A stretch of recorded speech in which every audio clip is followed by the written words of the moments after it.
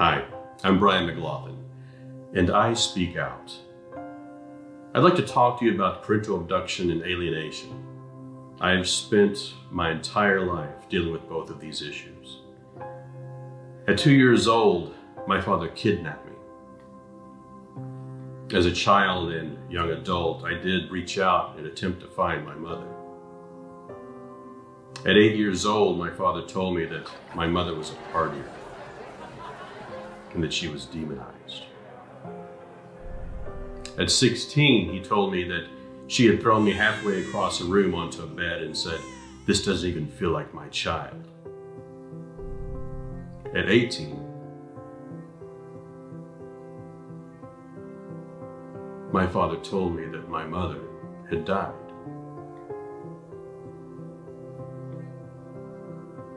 I was 33 when, as I was looking for my mother's grave, I did find her. And I found my mother very much alive. I discovered that she had written letters to my father begging to see me.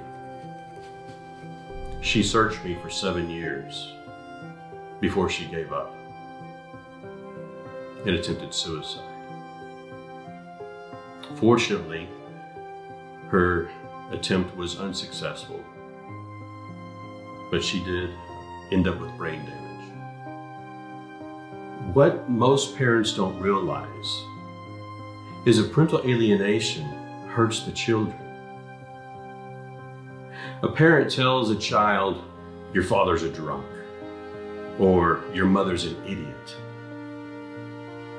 Children know they are two halves of both their parents. And they think to themselves, if my father's a drunk, then what am I?